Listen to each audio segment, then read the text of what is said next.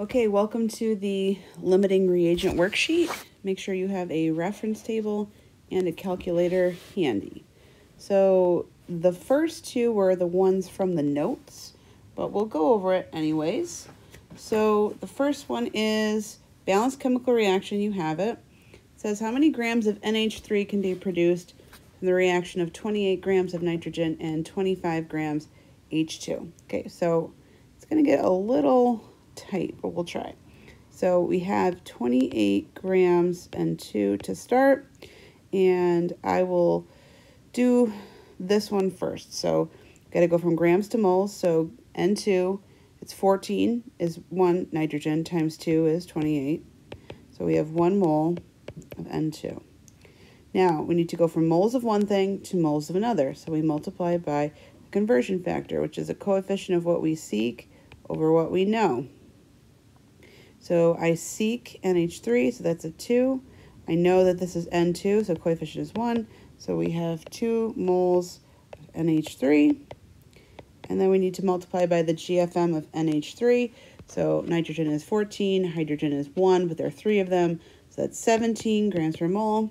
And then you get 34 grams NH3. That's not necessarily our answer. So let's do the other one. So we also had 25 grams of H2. That's a 2. Divided by GFM, which is 2. So we have 12.5 moles H2. So we have a different conversion factor. We still seek NH3, but this time we started with hydrogen. So 12.5 times 2 divided by 3 is 8.33 repeating moles NH3 times the GFM, which is 17, and that's going to give you 141.7 grams NH3. Only one of these is actually going to happen, and it's the one that's the smaller of the numbers. So the smaller number is the 34 grams NH3. This bottom one didn't actually happen. So I'm just going to kind of go, woo. Don't destroy it, but it's not true because you were limited by how much you had. So the answer to this question is 34 grams NH3.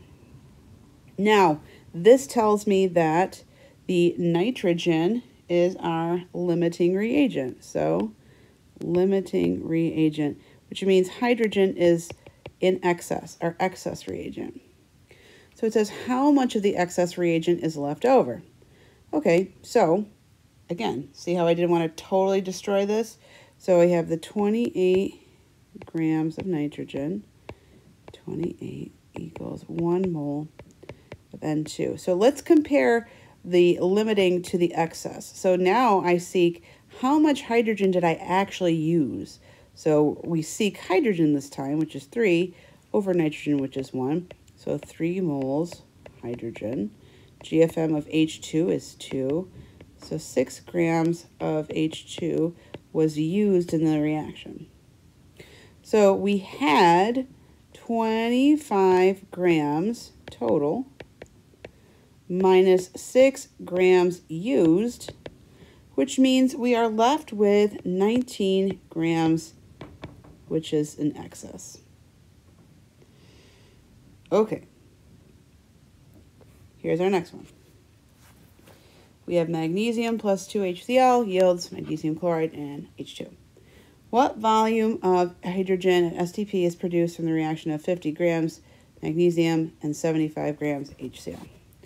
So we start with 50 grams magnesium, and we need volume of hydrogen. So first we got to go to moles, divide by GFM of magnesium, which is 24, which is 2.08 moles magnesium. Conversion factor, I seek hydrogen, I know magnesium, so the same mole hydrogen, and we need volume, 22.4, so that's going to give us 44.6 liters of H2. Okay, let's compare it to the other one. We have 75 grams HCl divided by the GFM, 1 plus 35, so 36. And then we're going to get to, oh, look, the same thing. Doesn't mean we're going to get the same answer because our conversion factor will be different. I seek hydrogen, but HCl is this, so 2.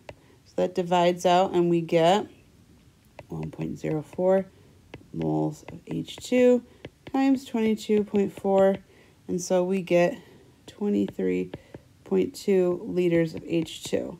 And you choose whoever's the smaller answer, which is this one, because the limiting reagent prevents you from making any more.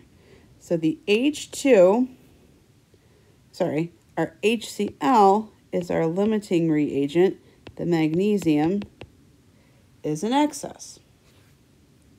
So how much excess reagent in problem 3 is left over? So the excess reagent is magnesium. So we're going to start with that HCl, the limiting reagent, to figure out how much we actually used.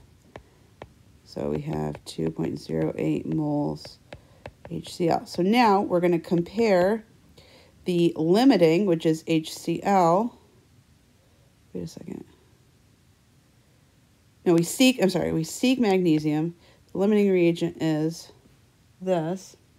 So we're going to have 1.08 moles of magnesium. And now let's multiply by the GFM of magnesium, which is 24.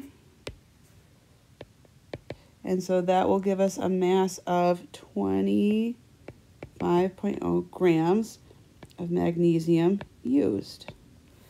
That's not our final answer. So we had 50 grams total minus 25 grams used equals 25 grams excess. All right, so that actually was our final answer, but I just wanted to prove it to you. So that's our procedure. Okay, final one. Silver nitrate and sodium phosphate are reacted in equal amounts, 200 grams each. How many grams of silver phosphate are produced? So here we go. 200 grams silver nitrate. Go to moles. So the gram formula mass of that is 170 grams per mole. If you don't trust me, well, do it yourself, which you should be doing anyway. Moles of HENO3. I seek silver phosphate, so that's a 1. Silver nitrate is a 3.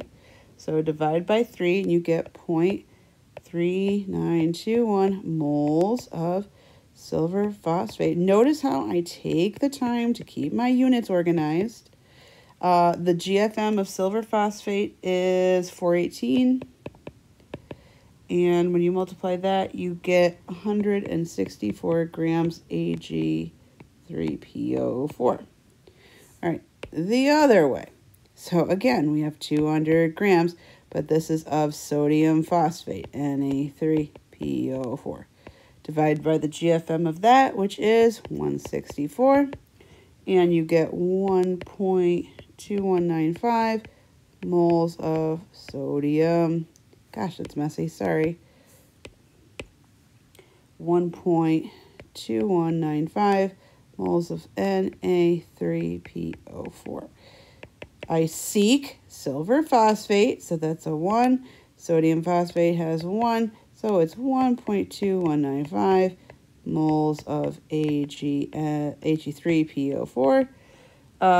Then I multiply by the 418, and I get something much bigger, 509.75.